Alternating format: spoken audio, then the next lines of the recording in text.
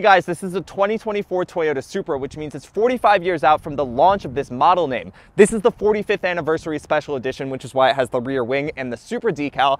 I think it looks quite nice.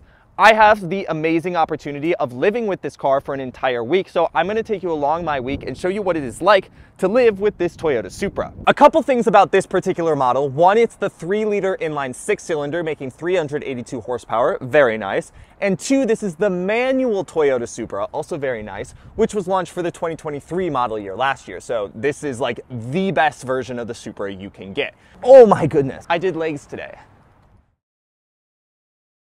Second day with the Toyota Supra, and the first thing I am gonna go do is get bagels, so let's head out.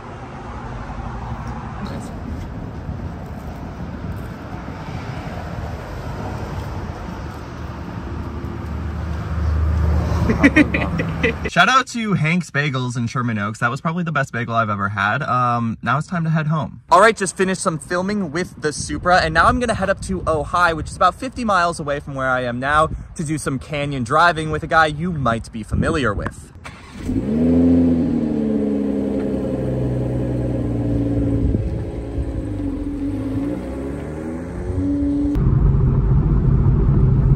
All right, hey Eddie, Hello. How are you? Good, how are you?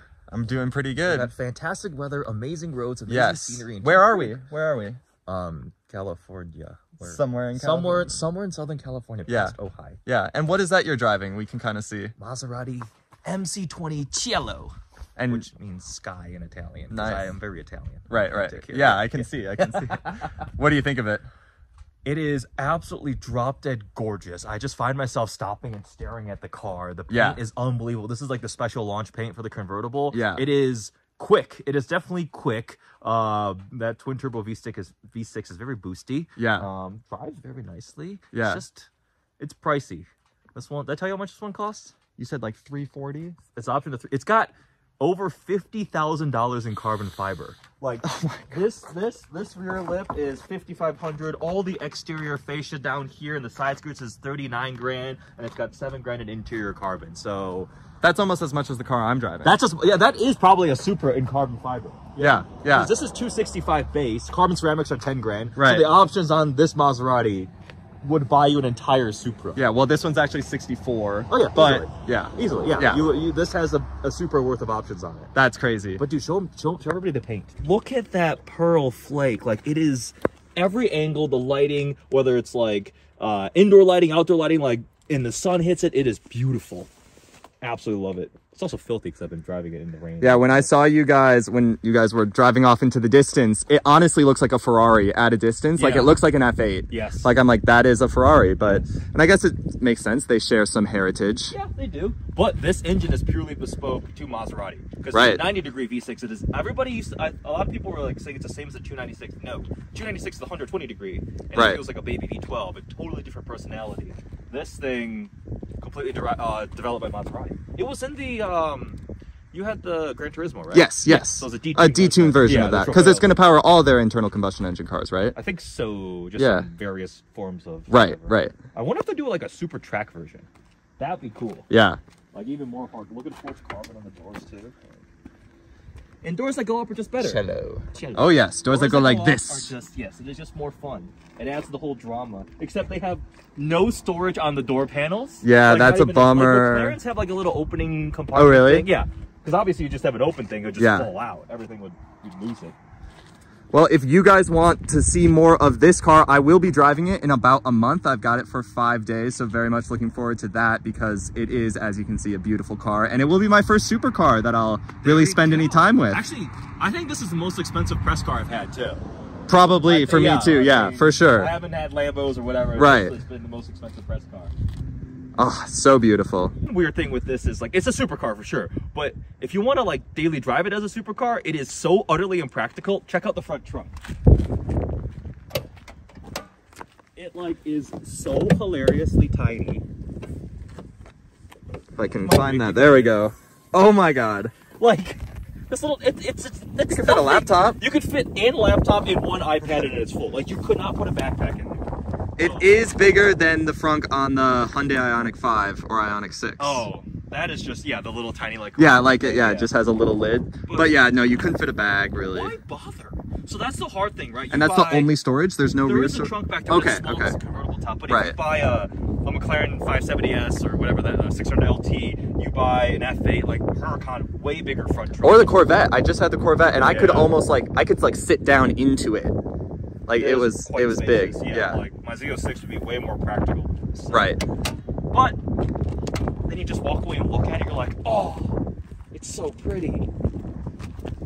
Absolutely. Yeah. Oh man.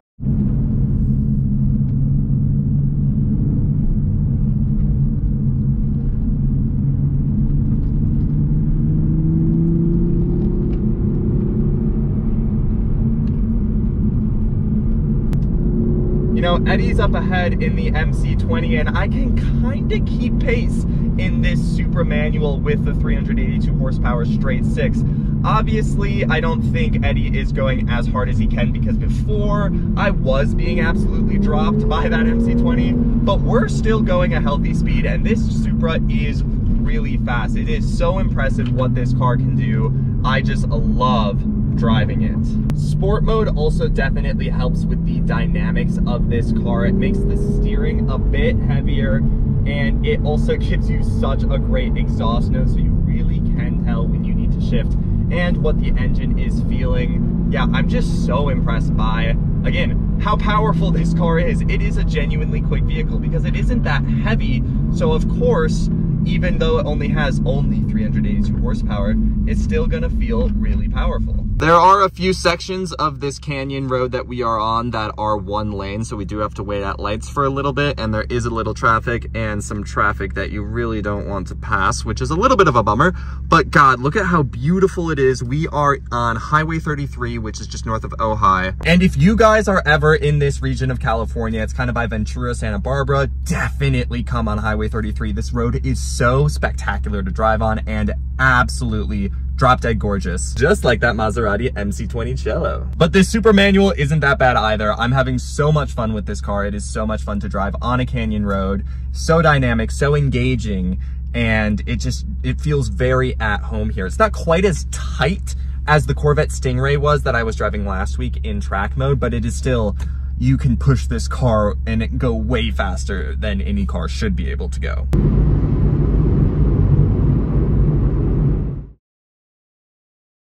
Day 3 with the Toyota Supra. I'm about to film with a really cool car, and while I'm waiting, I've discovered an interesting problem with the Supra. To access the trunk, you can press a button on the key fob, or you can press this button right here. But if you slam the driver's door too hard, the trunk will slightly relatch, and then you can't pull it up. So you have to walk around again, press the button again. Don't close the driver's door because it might make this relatch. And then you can pull the trunk open. A surprising flaw in this car's German engineering, although since the Supra is the only coupe version of this car, the Z4 is only available as a convertible, maybe this part was engineered by Toyota, but still I'm surprised that either of those companies would have a problem such as that. Just a little annoying. Day 4 with the Toyota Supra, and I just need to run to the grocery store, so let's get going.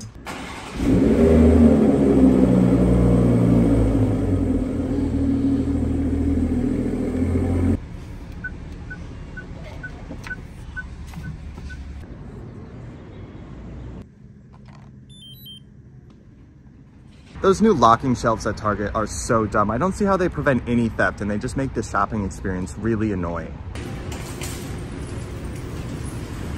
All right, now I'm going to go meet back up with Eddie. There's an awesome opportunity to check out the new Infiniti QX80 over in Hollywood, so let's head out. Driving the Toyota Supra in an urban setting is a breeze. This car is pretty small, so it's nice and zippy. You can easily fit through gaps in traffic and make the most of the 382 horsepower in that way, but it is also just super comfortable. These seats are really comfortable. The suspension is also really soft, especially in normal mode. It is really compliant, pretty supple. You don't really get any harsh impacts into the car, especially at low speeds. I've noticed that's really a strength of this suspension is at low speeds, because a lot of times it's harder to dampen a bump when you're going slower because there is no momentum of the car laterally. But the Supra does a really good job with that. It's also a pretty light car, so that probably helps. It's also got automatic engine stop start, which is defeatable if you want, but that can help improve fuel economy. In terms of this 6-speed manual transmission, it's not the smoothest I have driven. About a month and a half ago, I spent time with a 2024 Ford Mustang GT with a 6-speed manual, and that transmission was buttery smooth, so easy and just simple to change gears. It really, like, if you want to learn how to drive a manual, I feel like that car would be a great car to do it. That was like the easiest manual transmission I've ever driven. This one, you just have to be a little more intentional with your gear changes, a little more intentional with releasing the clutch. You have to be a little more engaged to drive this manual transmission and to drive it smoothly. Makes sense. This is a very sporty car. It does have automatic rev matching that is defeatable if you want to turn that off, but I enjoy that. It's fun to just brum, brum on the downshifts. Yeah, so not the easiest transmission, but also it's not the hardest. Something like the Lotus Emira definitely had a heavier manual transmission. The throw of it and finding every gear was definitely a lot more, you needed to be a lot more engaged to drive that vehicle smoothly than the Supra, but it's not that bad. And once you get used to it, it's pretty simple.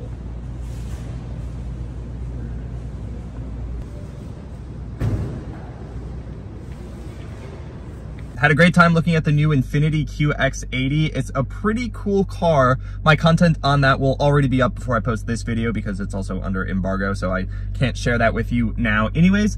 But, like right now, presently, but now I have to drive home. Just grabbed a little late lunch with Eddie, and now I have to drive home, and it's like 40 minutes. Living in LA, the joys. Today is my final full day with the Toyota Supra. I can't believe how fast this week has gone by. It's about 7:30 in the morning, and I am heading to Orange County to attend the reveal of the new Rivian R2, which I'm really excited to see. So let's head out.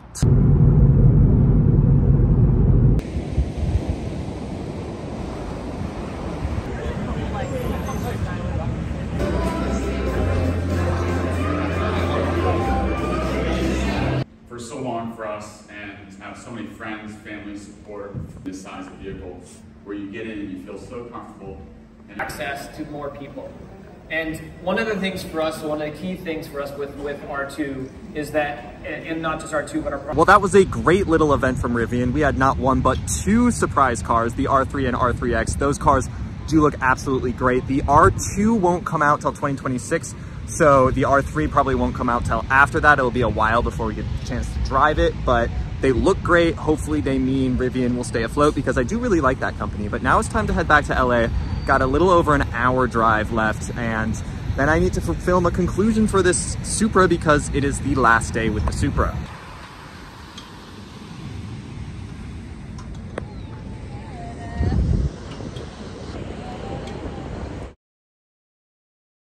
My week with the 2024 Toyota Supra is at an end. It is getting picked up in a couple of hours, but what a week it was. I went up to Ojai to drive some canyons with Eddie and his MC20. I went over to Hollywood to check out the new Infiniti QX80, also with Eddie. And I went down to Laguna Beach to attend the reveal of the Rivian R2 and R3 and R3X. And throughout it all, this Supra was so much fun, so comfortable, and so easy to just get in and drive. But I also learned a couple things while living with this car for a couple of weeks. First, if you get the manual Supra, you forego adaptive cruise control, which is a feature I love. In all of my driving, I didn't have adaptive cruise control. It does have normal cruise control. And if you get the automatic Supra, it does have adaptive cruise control. I've also been in manual cars that do have adaptive cruise control, so it is a possibility. So I'm a bit disappointed that this car doesn't have that feature because it makes highway driving so much easier, especially if you're in a place like Southern California where the highways are perpetually congested.